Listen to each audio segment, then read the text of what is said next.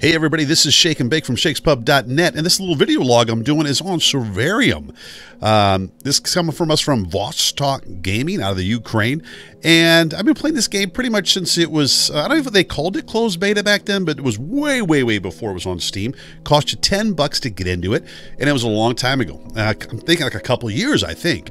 And I've played this game off and on over the years, and kind of watch the updates. And so I thought I would do this video because I'm going to do a prediction. I think there's some things coming that are going to make people happy. And this is, I have no affiliation with Vostok Gaming, so this is not insider information. I mean, I do some voice work for them, but this is not from them. This is just my own gamer prediction, right?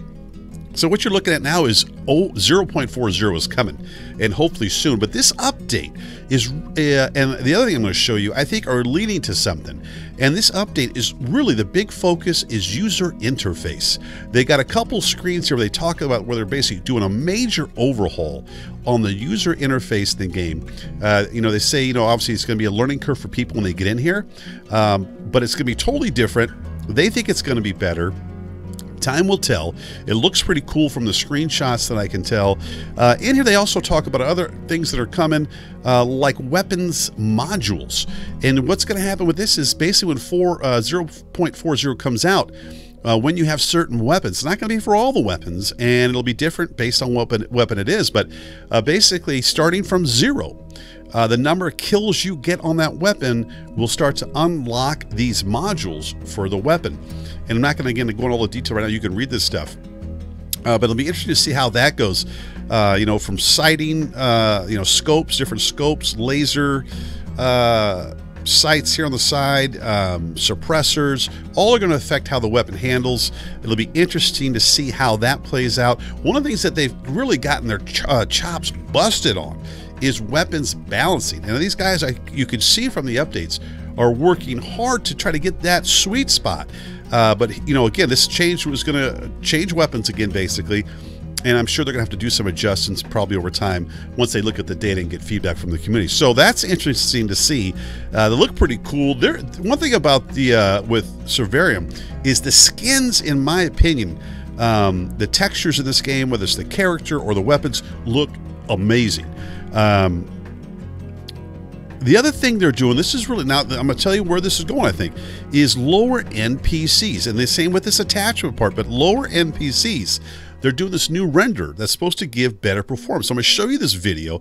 It's really gotten a positive response from the community.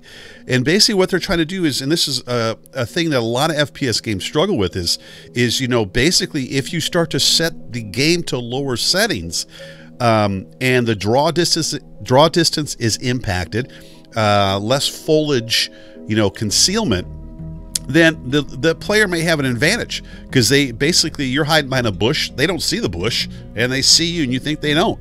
But also the people are struggling with FPS issues and things like that. So I'm going to show you this video they did, which is really getting a positive response here. But basically, trying to maintain that quality. All right, here we go. I love this song. I got to get this. It's like epic. It's totally like Stalker Survarium. All right, here we go. Right side is work in progress renderer. Left side is Survarium 0.34a. And they do show, I believe here, FPS difference. FPS 25, FPS 8.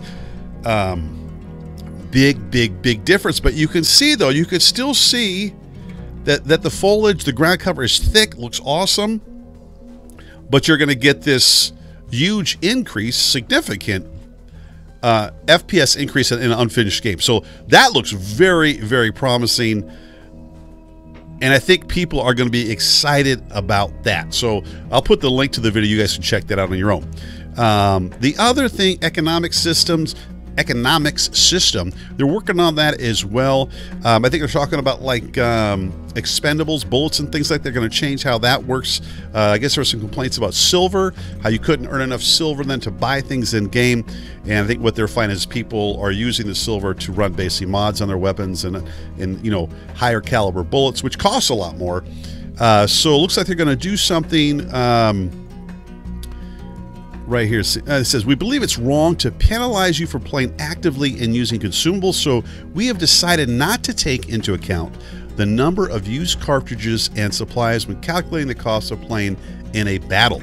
But then it says ammo and supplies will still have a price of usage, which will be added to the total cost of participation in battle. So not sure, it almost like sounds like they're contradicting, the sentence contradict one another, but we'll see how that plays out once this goes live. But I'm going to tell you where again I think this is going. The big thing again is user interface, weapons modules, improving performance, especially for lower NPCs, and then this economic system. Then there's one more thing. This image comes out, right, from Survarium showing snow, right?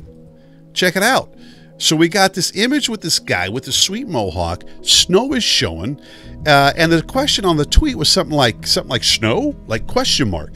So two things. I think maybe snow is coming to PvP right now. That's in game in 0.40. But this also could be a hint at something else, which I'm going to say right here in a minute. On their Facebook page, actually in Facebook, they have a group page which I've joined.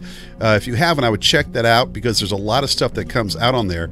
But the big thing I want to say, I think all of this, the UI, the weapons modules, the increased performance, the economic system, and this snow teaser, all of it's leading up to one thing, and that is what everybody's craving and what everybody gives Survarium such a hard time about. Voss.gaming is free play mode, basically PvE/PvP, a sandbox mode that the Stalker fans are dying for.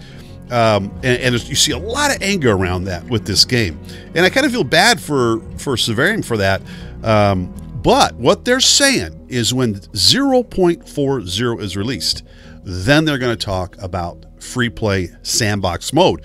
Everybody's excited about that. I'm excited about that. And I think all of this stuff here I'm showing you, I think this is getting the game in alignment for that free play mode.